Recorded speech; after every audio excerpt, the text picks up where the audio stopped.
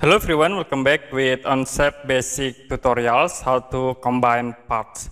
Okay, here I will create a simple part. Okay, you can click create new, create a document, and I will set the names into part 1. Click create public document. Be waiting to open Onshape. Okay, for the first part, you can click sketch in here, and I will choose top plane. I will draw rectangle, okay, in the top view. I will draw in here. You can set for length into 50 and then for width 50. Click OK. We can draw circle, okay, from center points in here. And we can set for radius into 25. Click OK. You can close and use these tools, extrude tools, to convert into 3D these objects. Click OK. The next you can close this document. Click here. We create again new document. Okay, I will create part 2. For part 2, I will create a cylinder. You can click here, create sketch, and choose top plane. I will set to top view, and we can create circle at this point. You can set for radius into 25. Click OK.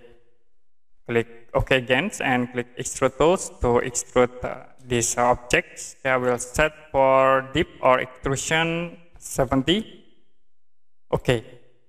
Now you can close this document. We can create again. In here, I will set the names into assembly. Click create public document. Okay, we're waiting to open. And now you can click assembly tabs in here. The next, we can combine parts into these files. You can click here insert and click others document tab. In Onshape, you can click, and we have this part 1 and part 2. You can click this part 1. You can click here, create a version in part 1. Click create. We're waiting to create part. After it, you can select the objects and you can insert into drawing area. Yeah, you can click here and insert into drawing area. We back and we set a part 2. Click create a version in part 2 again. Click create. Okay, we're waiting to convert into the current version. Also, same, you can select the object and you can insert into this drawing area. Click at this point. You can click and escape. Okay, you can click OK. The next to move for these objects into center points, first you can select by using these tools. Okay, I will click at this bottom, and you can click again in here. So it will be automatically moved. Click OK if you're done. We insert again, like I will insert the other objects. Okay, we can insert this part 1, and you can attach into here. Click OK.